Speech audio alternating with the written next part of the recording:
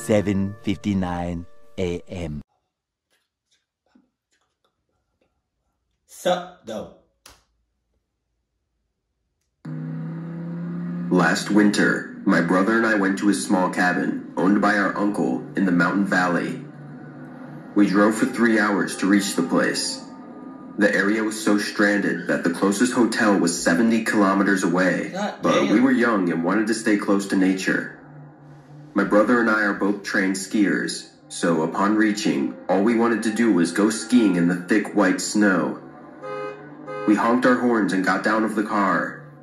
A teenage boy, about 15 to 16 years old, came out running from the cabin. He was very young and had a smile on his face. His eyes looked sleepy though, like he was tired. He took our luggage and showed us the way in. Or, maybe he not tired. Maybe he hyped up on some shit. You know what I mean?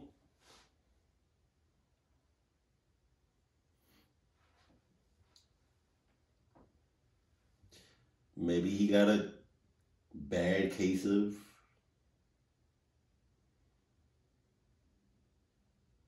Gator voice, whatever that is. My brother and I entered the cabin.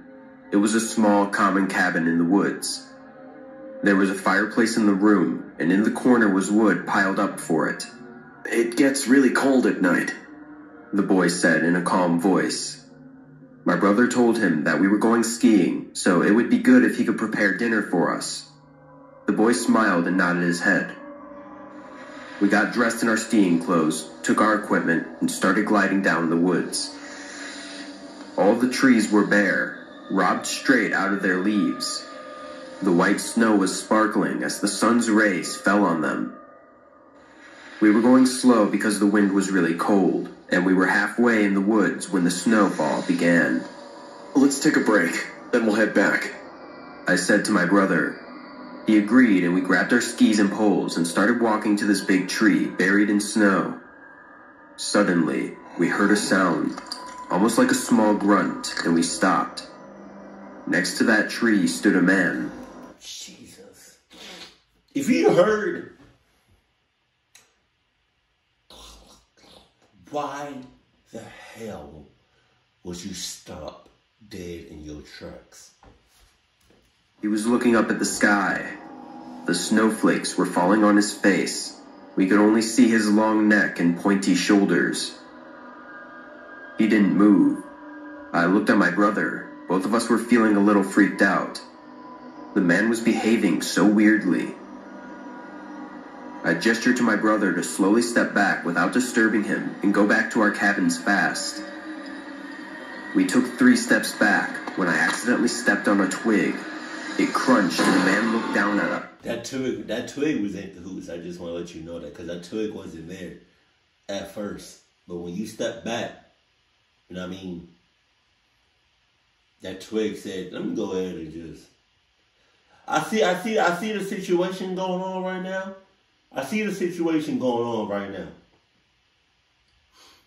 So I'm gonna just, you know what I mean? Let me just throw that twig in the mix. You know what I mean? See how it goes out. See how it plans out. Let me see. Alright. His eyes were glowing like a wolf. There was blood smeared all over his mouth. That's when, for the first time, I noticed his right hand. He was clenching a dead rabbit. Its stomach was ripped open, and its entrails hanging out. The man wiped the blood off his face with his other hand, and he smiled ear to ear. I heard my brother scream, "Stefan, now! Run! Run! Run!" I started running. This is a true story. That shit crazy. My brother was behind me. We didn't see if the man followed us. Breathing and panting like a dog, we came back to the cabin. We slammed the door and double-locked it. The teenage boy... Double-locked it? You should have triple-locked it, quadruple-locked it, Adidas locked it. And everything that can be locked should be locked. in this cluck ass of a house. Realized something was wrong. He came out of the kitchen and I yelled, "Call the cops now!" "Why? What happened, sir?" "Stefan, there's no network in my phone." I checked my phone as well. My brother was right. "The lines are dead here, sir. It's the snow." The boy replied in a calm voice. Okay. "Did anything happen, sir?" He asked. I was going to tell him, but then my brother stopped me. He thought the boy will get scared and leave us there. So, Or the boy can be in cahoots. Just saying. I'm hungry as shit. we told him we heard a wild animal in the woods. He kept cooking quietly. After half an hour, when we have calmed down, we felt embarrassed. So we stopped thinking about the man and went to our rooms to freshen up. A few minutes later, when we came out for dinner, suddenly the light went off. See? A heavy snowstorm had started outside. I could hear the glass windows trembling with the mad wind. "Hello? Where are you?" "What was his name?" "We never asked his name." My brother and I were looking for the teenage boy, when suddenly we heard footsteps. Someone was outside our cabin. My brother and I slowly turned our heads towards the big window right beside the fireplace, and the lights hit. The man we saw in those woods was outside our living room window, resting his bloody palm on the glass and planting his face on it in a distorted way while staring dead at us. He slowly opened his mouth and started licking the blood smeared around his red tongue. His eyes never blinked, pupils never moved. My voice died down my throat. I was stiff as ice. Pause. That's when the boy walked in like he was hiding there all this time. "Any problems, sir?" It's him. He's the one we saw in the woods." Oh, him? The boy casually walked to the window, put his hand on the glass like he adored this freak, and looked back at us. His face got the same grin this man gave us the first time. "He's my dad. There's nothing wrong with him." "What?" You don't need to be scared of him. He's harmless once he is done eating." I grabbed the car keys from the wall and pulled my brother's hand and opened the door to run out to our car. We didn't care that we were barefoot. We didn't bother that we had no warm clothes on, just in our night pajamas, because all we wanted was to live. We heard the boy laughing and screaming. "There's nothing wrong with him. He just loves to hunt for his food." The engine rumbled and we got back to the road. Our luggage was inside, but that was no time to go back for them. We drove for about 2 hours and found the next hotel. The snowstorm made it excessively risky to drive, but there was no way we were staying with this psycho father-son duo. Once we reached safety, we called our uncle to inform him about this caretaker boy and his father. What my uncle said gave me chills. No caretaker or third-party employee ever worked on that property. Wow. The keys are always under the porch rug. The fact that we stayed with a stranger who appeared like nothing but psychos made me sweat in terror. I gave the phone to my brother because I had had enough for the night. He explained everything that had happened in the cabin and informed him about this boy and his father.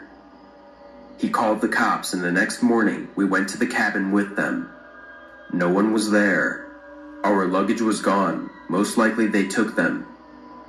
We had no money, no clothes, and not even our shoes. The place was swept clean. We called our dad, and he came the second day to pick us up from that motel and also pay the bills. I still remember that incident with dread. God knows what would have happened if they had any weapons. Since then, I've decided that I will never stay in any stranded cabin for my entire life.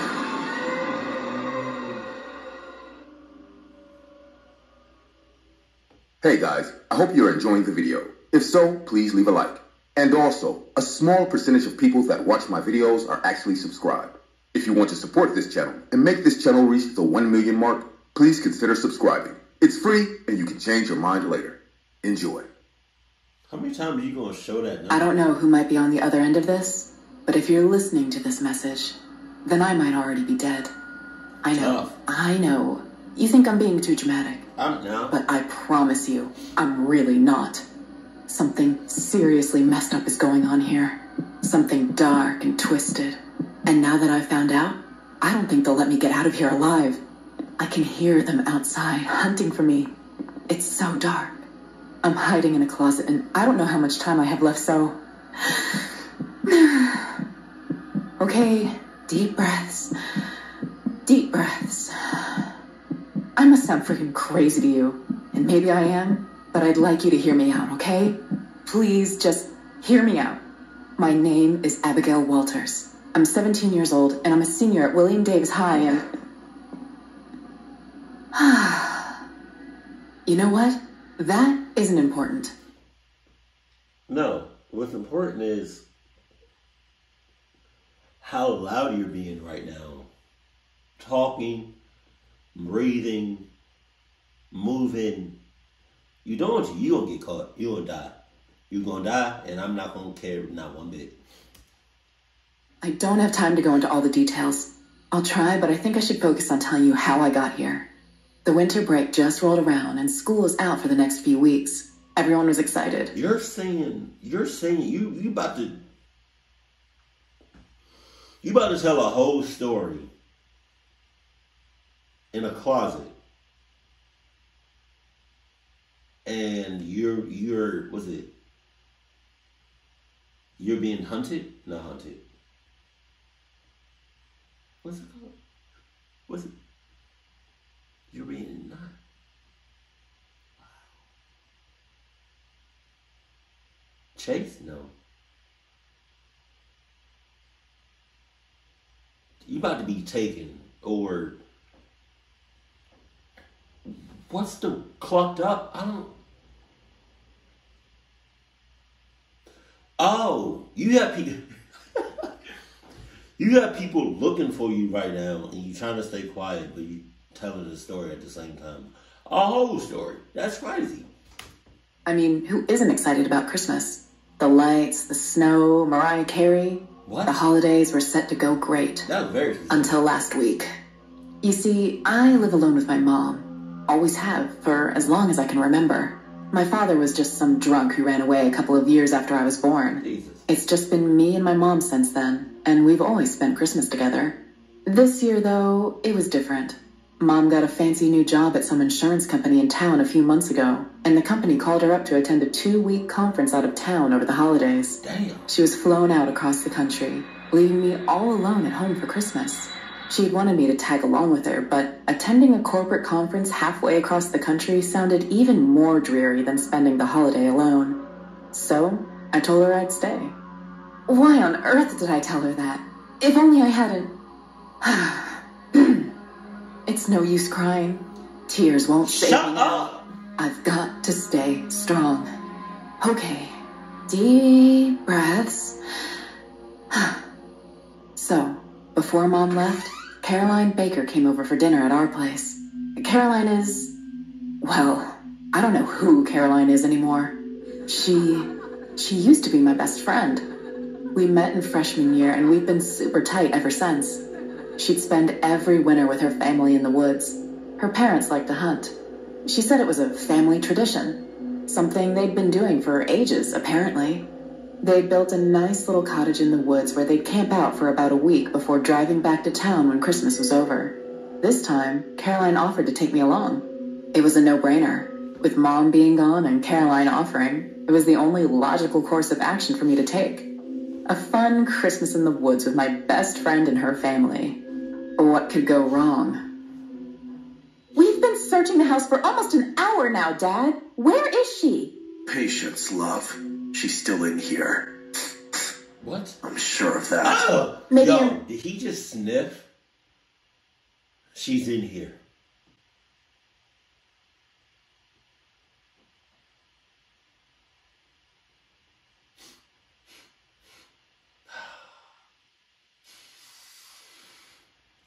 Oh, yeah, no. She's in here. She's definitely... Yeah, she's in here. What? Mistaken. Picking up an old scent or something? No, it's her. You don't forget the smell of young blood. Oh my It's God. different. Richer. Trust me, she's close. All right then. But I'll be damned if I spend another 30 minutes searching for her when there's stew getting cold in the kitchen. We can always warm the stew back up. Not a big deal. But this, come on. No use standing around. Let's keep looking. I knew it was like when she said hunting, like her parents hunted, but she didn't specify what they hunted. Yeah. Oh. You just swallow your thumb? Whew. You just swallow your thumb? That was close. Too close, if I'm being honest. You just swallowed I it? left home on the night of the 21st. Caroline came to pick me up. We hung out at her house for a couple of hours before her parents got back from work. They were so happy to see me. Looking back now, it felt a bit unnatural. Their excitement was so out of place. Parents don't usually get that excited when their kids' friends come over. But then again, it had been quite a while since I went over to Caroline's place, and so I thought... I don't know what I thought. I remember Mrs. Baker sniffing my hair when she hugged me. And I couldn't be sure at the time, but now I'm pretty sure I heard Mr. Baker's stomach rumble. Like he was hungry or something. I should have known something was wrong back then. I should have made up some excuse right then and bolted out their front door. But no, I stayed. On the morning of the 22nd, Mr. Baker informed us that we'd be driving up to their cabin in the woods. Caroline had told me once that usually they left town on Christmas Eve. That was the second red flag. We were leaving 3 days early, and it was frantic, almost desperate. When I asked Caroline about the change, she simply told me that plans had changed. What plans? I had no idea, but I tagged along regardless. This was my best friend. I had nothing to fear. I remember pulling up into the dirt track that led to the cabin and seeing it for the first time. It stood at the end of the narrow road, its dark windows like gaping sores on a corpse. Nice. I remember our conversation on the way to the house. Real quiet, isn't it? Yeah, that's why we love it. The perfect place for a hunt. At this point, I knew something was definitely wrong. They lit the candles in the cabin and led me to the dinner table. The next thing I felt was a strike to my head by some blunt object. I think it was a candelabra. I didn't really get a good look at it before I passed out. I woke up in the kitchen sometime later, strapped to a creaky wooden table in a dimly lit kitchen. In the dark, I could make out forms of what looked like other humans, strapped to tables like me. None of them were moving. My breath caught in my throat. I tried to wiggle my way up, but the binds would not budge. Mrs. Baker walked into the kitchen, sharpening a pair of butchering knives. Little Caroline brought us a good one this year, didn't she? We always wanted a taste of you. Oh, yes. How juicy you'll be in the stew. Mrs. Baker, what are you doing? I don't understand. Christmas came early. Y'all know that YouTuber?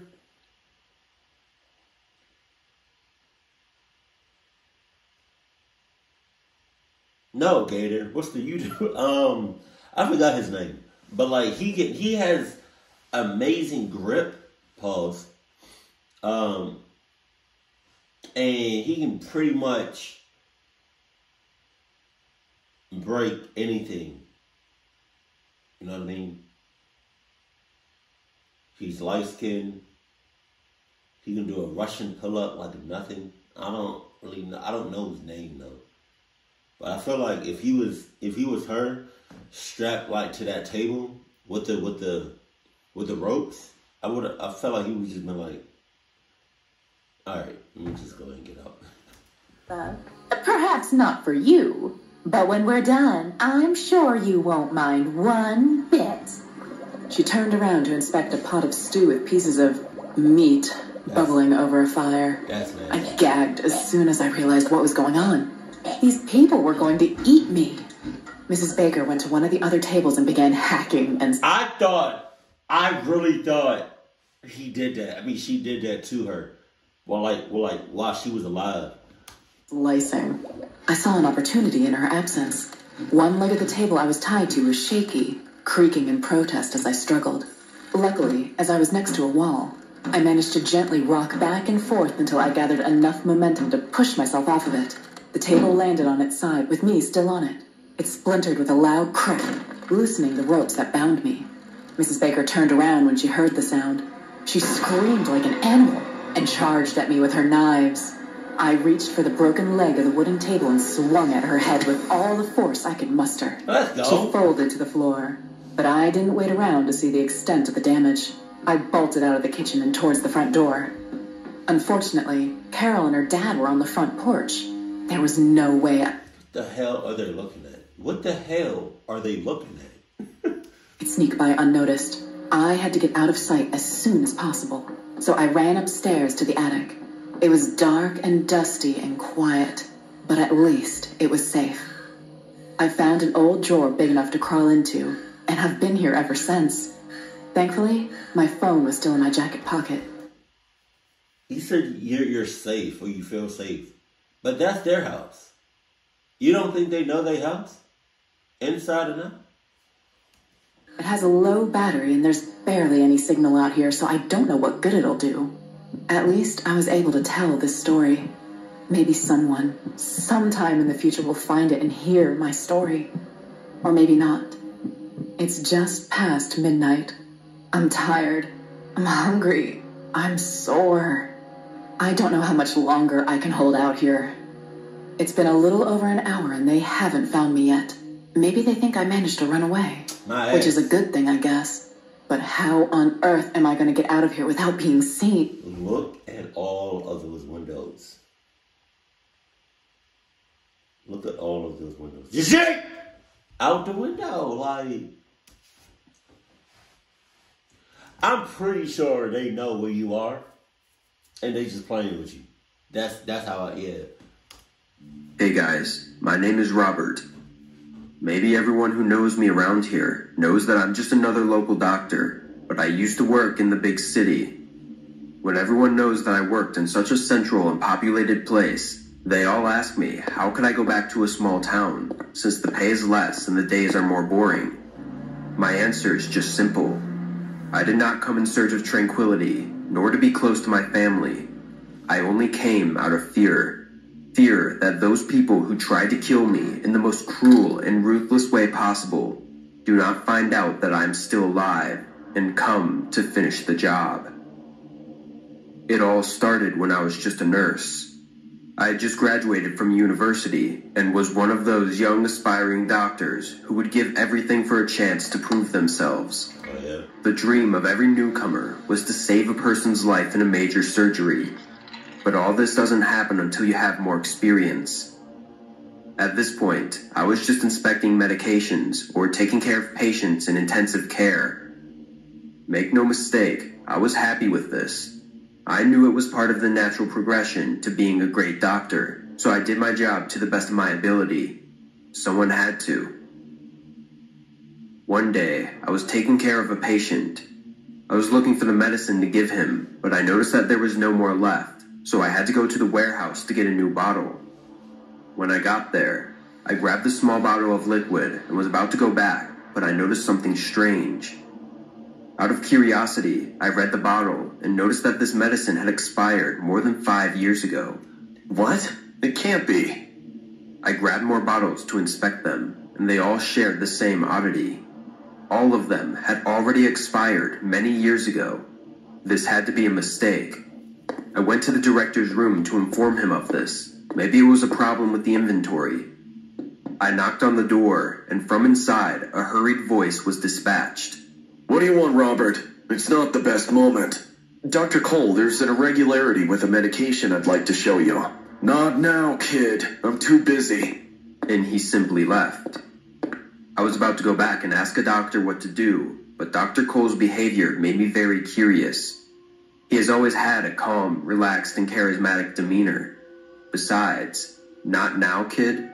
The doctor always treats me very well, and several times he expressed to me that I am one of his favorite nurses. He would never treat me that way. Okay. Was there something wrong with him? Yes. Maybe he had a serious problem and I could help him. Without him seeing me, I followed him to the parking lot and from there to the back exit door. Dr. Cole walked a few more yards to a darker area, an area where I knew some doctors went to smoke during their breaks, but since it was snowing, no one went during this time of year. When he arrived, someone was waiting for the doctor. A strange, tall, muscular man with a mostly covered body seemed to be waiting for him. When the doctor arrived, the man took off his hat and revealed his face. Ashton, so nice to see ya. You're getting later and later. Are you fooling around with a nurse? It's getting harder and harder to get out, Joe. I'm afraid they're keeping a much closer eye on me. They might notice. Did you bring the money? Did you get the drugs? When have I failed you? Joe, I know this man. I saw him on the news recently. This man is a dangerous mobster with an arrest warrant. What business could he have with Dr. Cole? In my head, I was putting things together, but when I saw the drugs, I understood everything. Hey, Joe, I got another complaint from some nurse today. He got his hands on your merchandise. I need you to take the job seriously next time and alter the date. You know how long that's gonna take, right? Do it, or it's over for us. We're being discovered. I say when it's over. Do you understand? Sir, look! He's a very curious little animal. Suddenly, a new voice sounded from behind me. My blood froze and my body was paralyzed. They were talking about me. Both men looked in my direction, and I turned around and saw him. Oh, great. Bring him here. Before I could react and start running, the huge man hit my belly with an extremely strong blow, and I fell down without air, dizzy. By the hair, the man pulled me to the mobster and threw me close to him. Robert? Do you know him? He's a new nurse, has lots of energy and asks too many questions. I'm sure he wants to save the world. Oh, that's so sweet. What were you listening to? Did the wind bring you here, butterfly? I don't know who you are. I just wanted to smoke a cigarette. You sure couldn't find the pack, could ya? I seen you listening for a long time. Is that so? Doctor, what should we do with the child? Don't ask me that question. You're the mafia boss. Do what you do best. Indeed. I guess I am the bad guy, right? Please, don't kill me. I won't say anything. Oh, that changes everything. Did you hear, Vinny? He won't say anything. That's a relief, boss. Joe, can you hurry up? People will start asking questions if we're late. Wow, the doctor doesn't like you, kid. Vinny, get the shovels out. We'll make a snowman. Not understanding what was going on, I watched as the man started digging a hole in the snow while the mobster kicked me all over the body. Crying, I could not react. I could only see the doctor staring at me helplessly as he smoked a cigarette. His gaze pierced my eyes, and that was all I could see. I felt pain, but what hurt me the most was that sideways look, watching my life being extinguished. After a few minutes, my body was so wounded that I couldn't move. The mobster seemed to know this, so he just kicked my body into the snow hole. Laughing and joking, my body began to fill with more and more snow as the man put the snow back in the hole. Minutes passed and everyone was gone. I tried to escape, but I couldn't move. My body was both sore and numb. I was trapped in a coffin of snow, feeling like I was slowly freezing to death.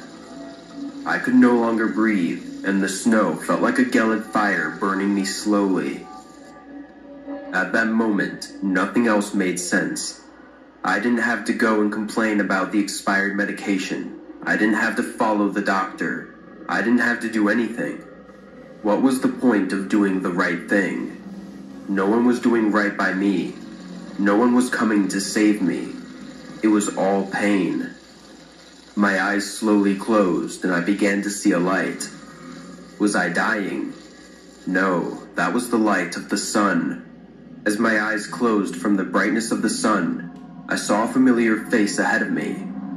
That man was a homeless person whom we let stay in the hospital. Was he hiding, watching everything, waiting to save me? I couldn't ask myself any more questions. I just fell asleep. And when I woke up, I was in a hospital ward I didn't know about. I was approached by a coworker who was in plain clothes, and that's when it hit me. This was not the hospital where I work.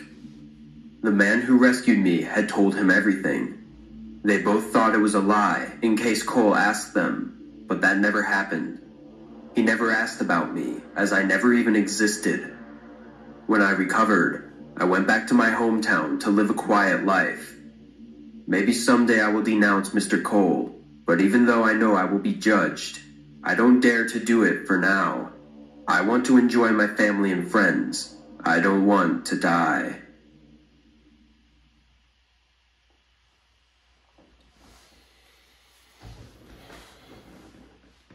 You know, Macklemore got a song called Drug Dealer, I think.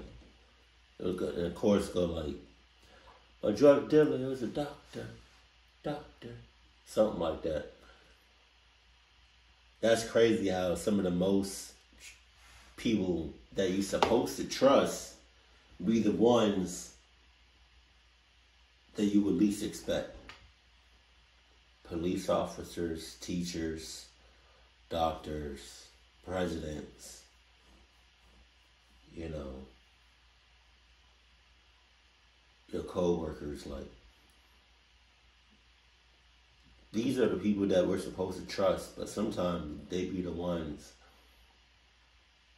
that you least expect to do the most damage. That shit crazy. I wonder whatever happened to that doctor. I mean, it says it's a true story, so I wonder whatever happened to that doctor.